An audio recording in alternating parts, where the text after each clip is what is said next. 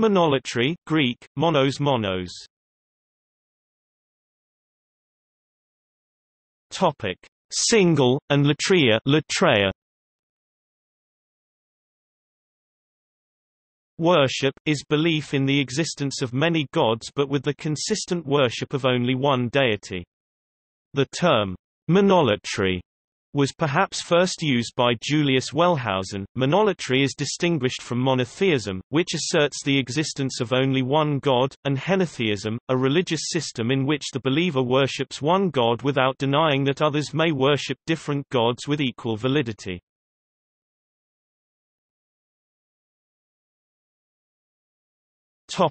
Atenism. The pharaoh Akhenaten, who was initially enthroned as Amenhotep IV, initially introduced Atenism in year 5 of his reign 1348–1346 BCE during the 18th dynasty of Egypt. He raised Aten, once a relatively obscure solar deity representing the disk of the sun, to the status of supreme deity in ancient Egyptian religion. Year 5 marked the beginning of his construction of a new capital, Akhetaten, horizon of the Aten, at the site known today as Amarna. Amenhotep IV officially changed his name to Akhenaten, agreeable to the Aten, as evidence of his new worship. In addition to constructing a new capital in honor of Aten, Akhenaten also oversaw the construction of some of the most massive temple complexes of ancient Egypt, including one at Karnak and one at Thebes close to the old temple of Amun. In his 9th year of rule 1344–1342 BCE, Akhenaten declared a more radical version of his new religion, declaring Aten not merely the supreme god of the Egyptian pantheon but the only god of Egypt, with himself as the sole intermediary between the Aten and the Egyptian people. Key features of Atenism included a ban on idols and other images of the Aten, with the exception of a rayed solar disk in which the rays, commonly depicted ending in hands, appear to represent the unseen spirit of Aten. Aten was addressed by Akhenaten in prayers, such as the Great Hymn to the Aten. The details of Atenist theology are still unclear.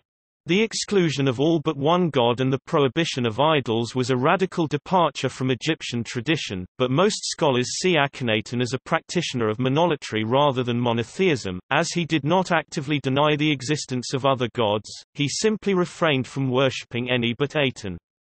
It is known that Atenism did not solely attribute divinity to the Aten. Akhenaten continued the imperial cult, proclaiming himself the son of Aten and encouraging the people to worship him. The people were to worship Akhenaten, only Akhenaten and the pharaoh's wife Nefertiti could worship Aten directly. Under Akhenaten's successors, Egypt reverted to its traditional religion, and Akhenaten himself came to be reviled as a heretic.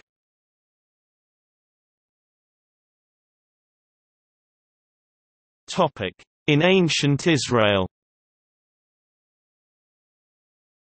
some historians have argued that ancient Israel originally practiced a form of monolatry or henotheism. Both Frank Eakin Jr. and John Scullion believe Moses was a monolatrist rather than a monotheist, and John Day suggests that angels are what became of the other gods once monotheism took over Israel. John Mackenzie has stated, "In the ancient Near East the existence of divine beings was universally accepted without questions. The question was not whether there is only one Elohim, but whether there is any Elohim like Yahweh." Some scholars claim the Torah Pentateuch shows evidence of monolatry in some passages. The argument is normally based on references to other gods, such as the gods of the Egyptians in the Book of Exodus, Exodus chapter 12 verse 12. The Egyptians are also attributed powers that suggest the existence of their gods. In Exodus chapter 7 verses 11 to 13, after Aaron transforms his staff into a snake, Pharaoh's sorcerers do likewise. In the ancient Near East, magic was generally believed to exist, though the Israelites viewed magic as being malign in origin and were forbidden from it. With regard to miracle and prophecy, the Bible commands the Israelites not to follow false prophets, those who compromise the law, and not to refrain from putting them to death. The miracles of false prophets are, like those of the Egyptian sorcerers, regarded by the Israelites as a divine test to see if the Israelites love the Lord, their God with all their heart and with all their soul. The Ten Commandments have been interpreted by some as evidence that the Israelites originally practiced monolatry. Exodus chapter 20 verse 3 reads, "Thou shalt have no other gods before me." Hebrew, El Yiklim Harim Elpieni, and they argue that the addition of "before me" at the end of the commandment indicates that not only other gods may exist but that they may be respected and worshipped so long as less than Yahweh. There is evidence that the Israelite people as a whole did not strictly adhere to monotheism before the Babylonian exile in the 6th century BCE. Much of this evidence comes from the Bible itself, which records that many Israelites chose to worship foreign gods and idols rather than Yahweh. During the 8th century BCE, the monotheistic worship of Yahweh in Israel was in competition with many other cults, described by the Yahwist faction collectively as Baals.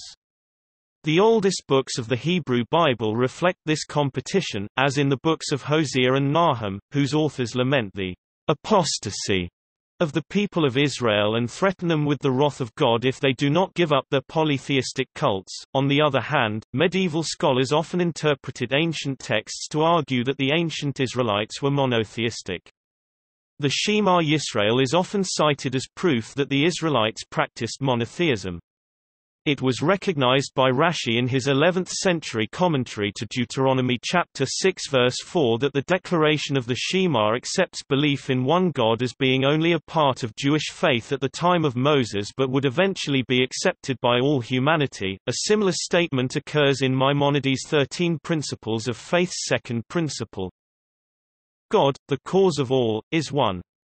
This does not mean one as in one of a pair, nor one like a species which encompasses many individuals, nor one as in an object that is made up of many elements, nor as a single simple object that is infinitely divisible.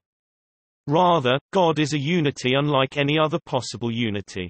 This is referred to in the Torah, Deuteronomy chapter 6 verse 4, "Hear Israel, the Lord is our God, the Lord is one."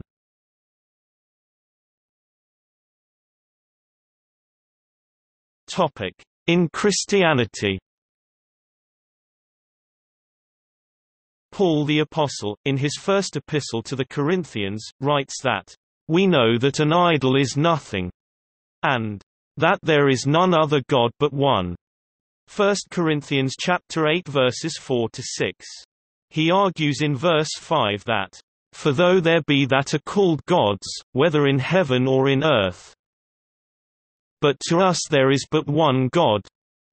Paul distinguishes between gods that have no authority or have a lesser authority, "as there be gods many, and lords many," and the one God who has universal authority, "One God, the Father, of whom are all things," and "One Lord, Jesus Christ, of whom are all things."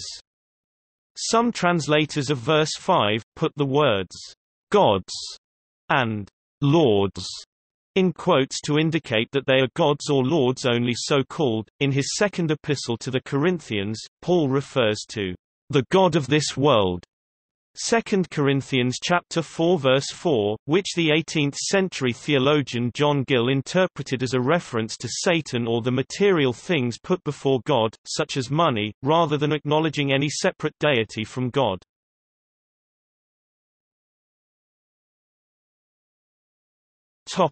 The Church of Jesus Christ of Latter-day Saints. The Church of Jesus Christ of Latter-day Saints (LDS Church) teaches that God the Father, Jesus Christ and the Holy Ghost are three distinct beings belonging to one Godhead. All three are united in their thoughts, actions, and purpose, with each having a fullness of knowledge, truth, and power. Latter-day Saints further believe that prayer should be directed to only God the Father in the name of Jesus Christ. Jeffrey R. Holland has stated, "We believe these three divine persons constituting a single Godhead are united in purpose, in manner, in testimony, in mission. We believe them to be filled with the same godly sense of mercy and love, justice and grace, patience, forgiveness, and redemption.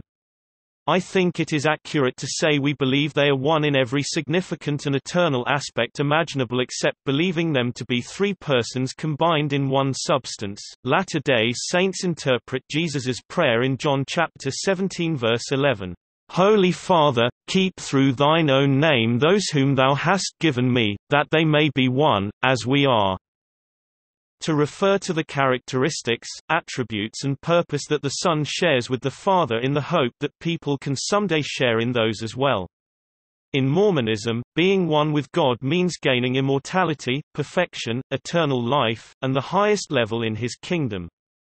As D. Todd Christofferson states, "We may become one with God." As Jesus did, Joseph Smith taught that humans can become joint heirs with Christ and thereby inherit from God all that Christ inherits if they are proven worthy by following the laws and ordinances of the gospel. This process of exaltation means that humans can literally become gods through the atonement, thus, God is a term for an inheritor of the highest kingdom of God. That allows for the existence of many gods in the future, but only one as ruler over life in this universe. To the extent that monolatry is not considered monotheism, the classification of Mormonism as monolatrous is strongly disputed among Latter-day Saints. Bruce R. McConkie stated that, if monotheism is properly interpreted to mean that the Father, Son, and Holy Ghost, each of whom is a separate and distinct godly personage, are one God, meaning one Godhead, then true saints are monotheists.